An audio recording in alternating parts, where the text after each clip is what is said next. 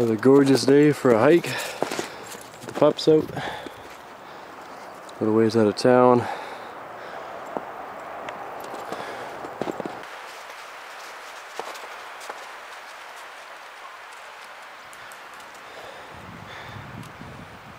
This is his first time playing in the snow. Hey, buddy. Oh, you, Clover.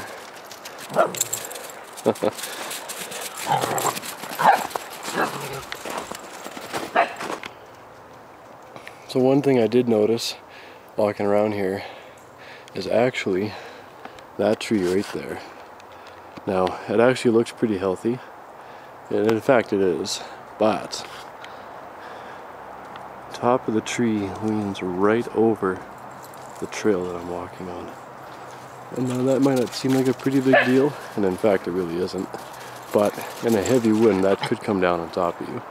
So widowmakers, they call them, can be equally as dangerous as getting, say, hypothermia or something out here. You're actually not very likely to get, say, attacked by animals or something, especially with these two guys running around all over the place. I really doubt I'll see anything out here, but that is kind of concerning.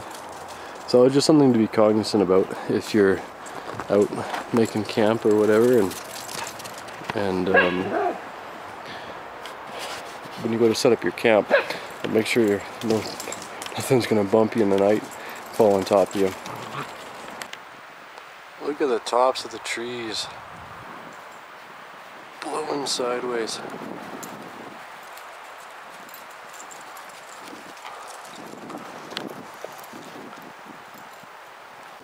So this would be a really good example of a widowmaker. There's two trees falling down. Pretty freaking big too. Like that's about up to my knees.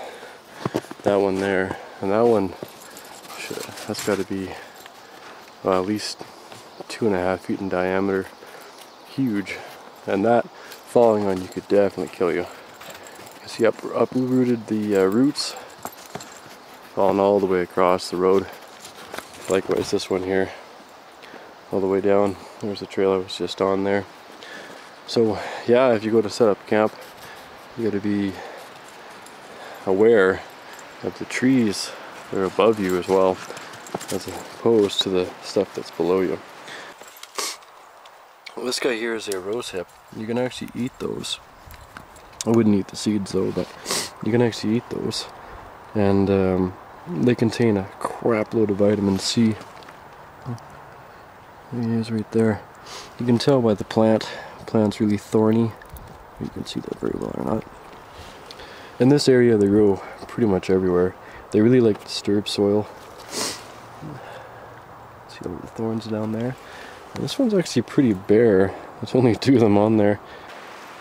Hit the mother load over here. Holy cow, look at the size of that guy. Go ahead and we'll harvest some of these for later. We'll have some rosehip tea.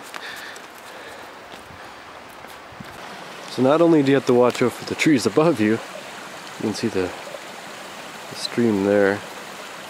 That's quite pretty. But you also got to worry about what's below you. So this is frozen. Seems somewhat solid. I don't know, I'm standing on the bloody thing. But it's running underneath me.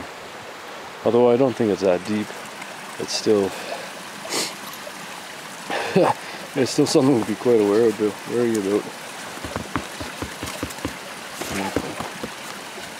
Fall through, I hope. Yeah, this whole little section here is frozen. So I don't actually know how thick it is, but it seems to be holding my weight.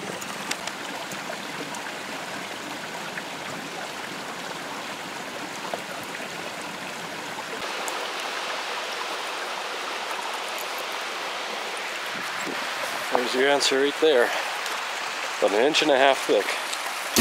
Really sparse, not very solid ice.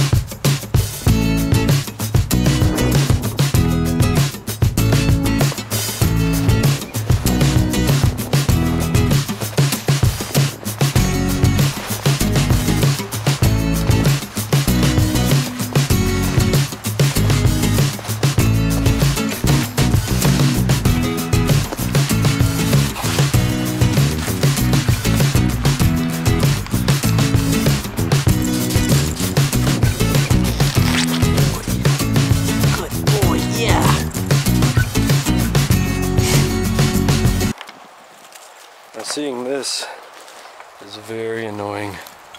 I mean, really, who do that? Come on. Garbage everywhere.